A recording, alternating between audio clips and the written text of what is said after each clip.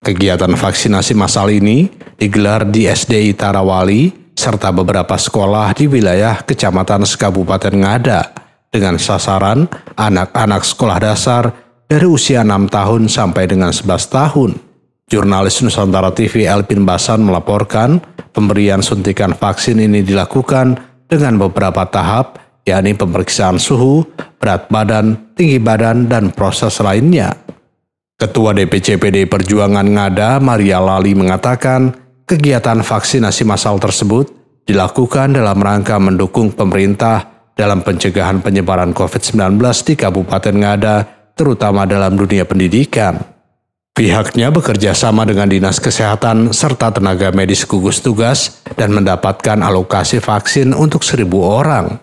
Aksi ini juga dilakukan oleh DPC PDI Perjuangan di seluruh Indonesia.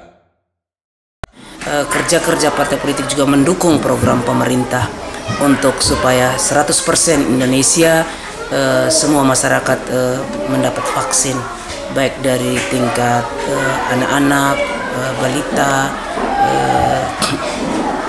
sekolah, remaja, dan seluruh masyarakat ya.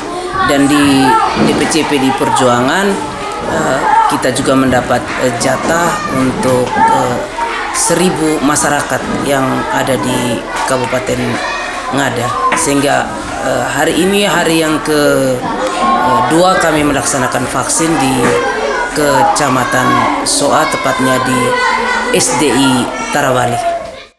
Maria berharap dengan kerjasama yang baik, target 1.000 orang bisa tercapai dalam bulan ini.